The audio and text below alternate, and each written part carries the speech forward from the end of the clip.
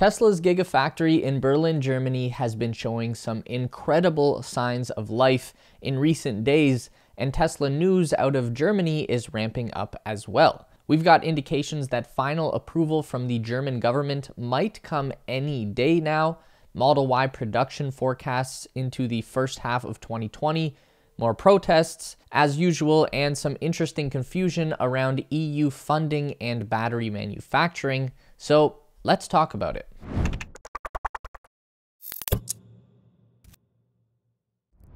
Our first good look at the Giga Berlin factory came all the way back on October the 9th when Tesla held their open house event and allowed the public in to take a look at what they've been working on.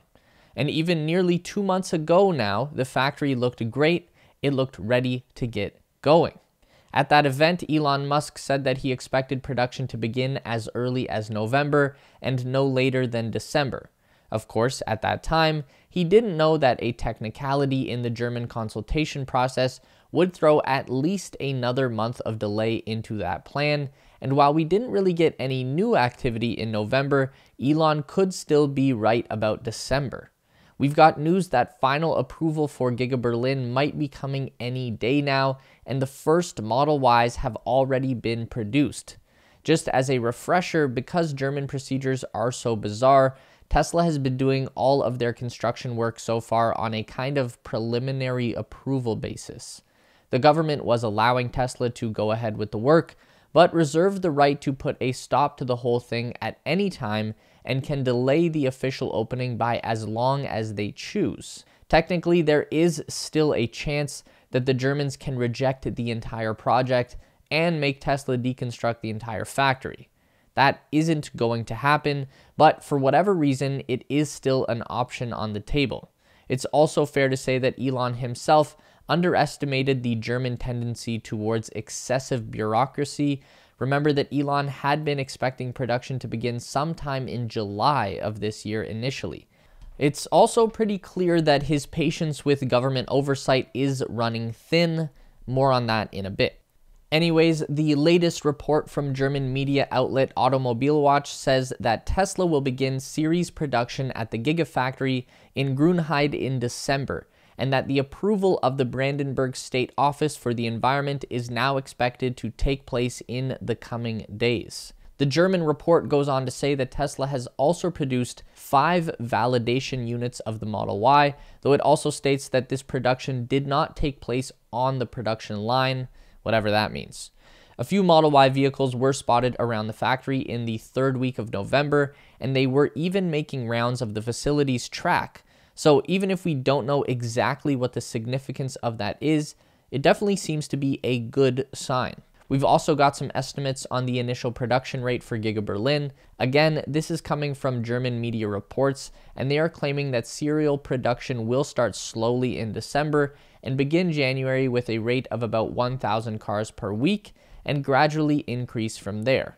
These reports forecast 30,000 vehicles produced at Giga Berlin in the first half of 2022. This does sound low at first, but it tracks with what Elon was telling us at the GigaFest event back in October.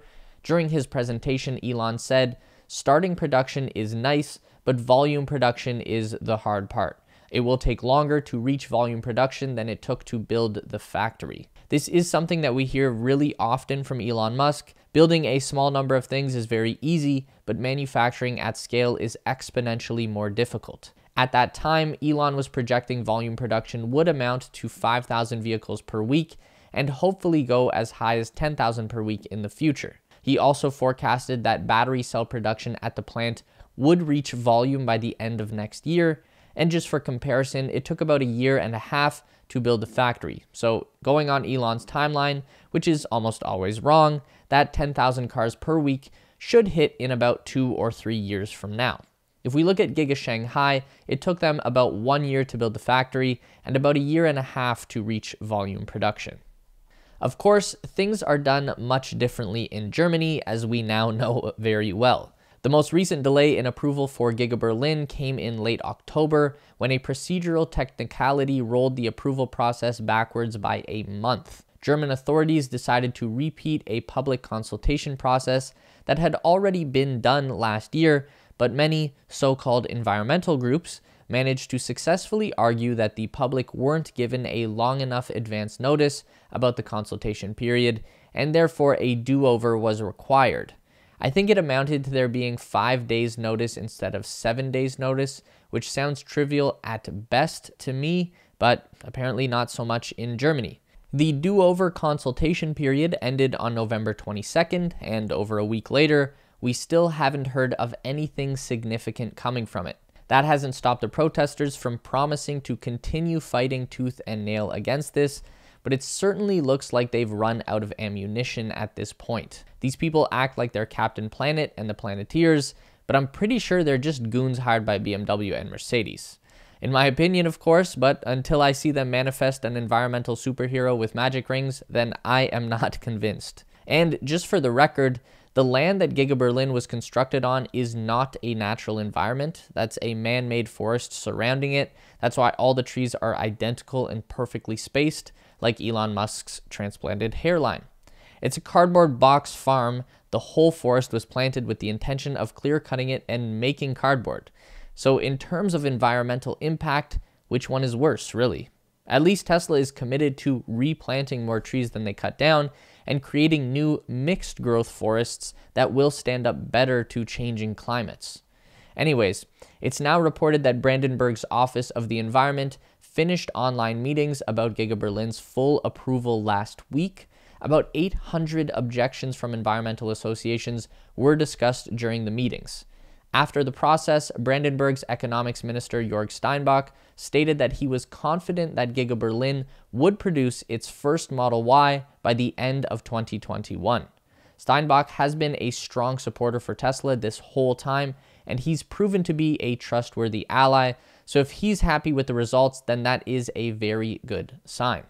Then there's this whole matter of government funding for the Giga Berlin battery plant. This is a bit of a weird one. Tesla applied for additional funding from the European Union to help fund their battery cell manufacturing at Giga Berlin. The EU has a ton of money put aside to aid domestic battery manufacturing in Europe. They specifically want to curb the number of batteries that are being imported from China. In January, the EU approved a plan that would grant state funding to Tesla, BMW, and others to support EV battery manufacturing. Tesla was expected to receive over 1 billion euros. That would amount to around 1.3 billion US dollars. A final decision on the funding was expected by the end of this year, except Tesla has just informed the German Ministry of Economics that they are withdrawing the application for funding. That's a lot of money to just walk away from. Elon Musk wrote on Twitter about the decision, saying, quote, "It has always been Tesla's view that all subsidies should be eliminated, but that must include the massive subsidies for oil and gas. For some reason, governments don't want to do that," end quote.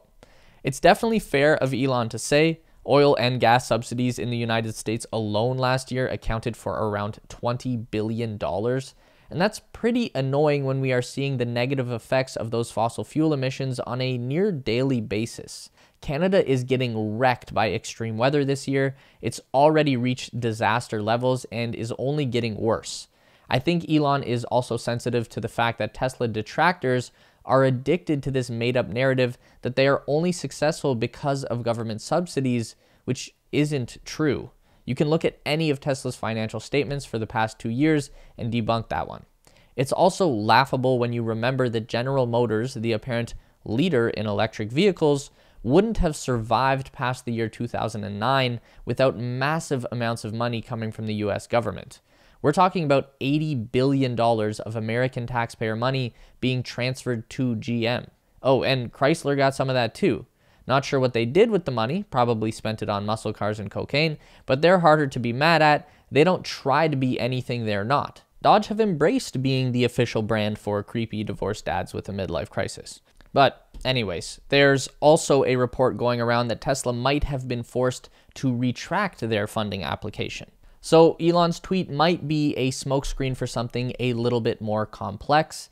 A Financial Times report claims that due to delays in opening the battery factory, Tesla was unable to meet the EU conditions. There is some stuff in the report that makes sense and some that doesn't, so bear with me.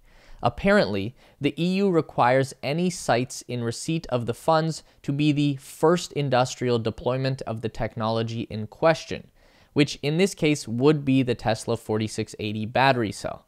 The Financial Times insinuates that because of the delays in Germany, Tesla is likely to begin producing the batteries elsewhere sooner, which is a stupid thing to say because we know that Tesla has been producing these batteries in California for well over a year. They showed us this video of the battery production line chugging away back in September 2020, so it must have existed long before then, which would seem to suggest that Tesla never actually qualified for this funding to begin with. So to say that delays or supposed environmentalists had anything to do with it is just BS. Either way, it doesn't particularly matter. $1 billion is not a small amount of money, but for a company with a valuation now over $1 trillion, it's not exactly anything to worry much about. Tesla has said that this does not affect their plan for construction of the battery plant in any way. And we knew back in October that Tesla had plans to invest $5.8 billion or 5 billion euros of their own money into the Berlin battery plant and expect to reach 50 gigawatt hours per year in cell capacity. One last small but significant piece of news that points to Giga Berlin mass production coming soon. Tesla has begun recruiting students to work as end-of-line drivers at the factory beginning in January. The job is basically just to drive cars around the factory and park them wherever they need to be, mostly from the final assembly area to the parking lot. But the fact that Tesla is hiring a bunch of kids with the promise to begin work in January indicates that there will be plenty of cars on site that will need to be parked. This is going to be such a game changer for Tesla in the international market. They're already taking over North America and Asia, but this opens up the rest of the world. Tesla went from shipping cars all the way from California to Europe to now shipping cars from China to Europe, and in a month, they'll be building cars in Europe. And all of this progress has come in about 2 years. It's honestly been amazing just to watch this company grow. As always, leave your thoughts in the comment section below. Do you think 30,000 cars at Giga Berlin in the first half of 2020 is a good forecast, or is that lowballing it? For more Tesla news delivered straight to your inbox, make sure to subscribe to our Tesla Space newsletter. We keep you up to date on all things Elon Musk, Tesla, SpaceX, Neuralink, and Boring Company in one quick and fun to read package. Link in the description to sign up. It's theteslaspace.com. And make sure to drag our emails over into your primary inbox so we don't get lost in the promotions tab. Also, don't forget to check out our new Space Race channel and subscribe over there for even more space exploration content. As always, if you want to continue to learn about everything regarding Tesla, SpaceX, and Elon Musk, we've got 2 more video options for you on the screen to check out. Don't forget to give this video a thumbs up today if you liked it, and subscribe to our channel for weekly content just like this.